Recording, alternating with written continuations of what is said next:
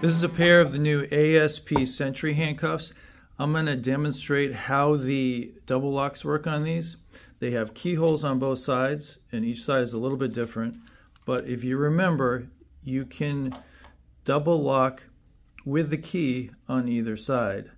So when you're double locking with the key, turn toward the double lock slot, and now it's double locked. To release the double lock, turn the opposite direction and it releases the single and double locks.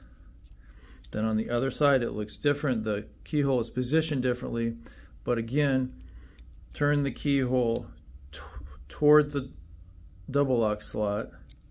It's double locked. Now turn it the opposite direction to release both.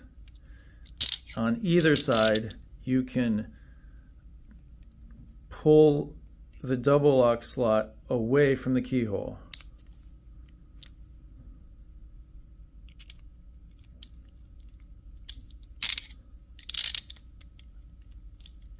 And then again on the opposite side, pull it away from the keyhole and it's double locked.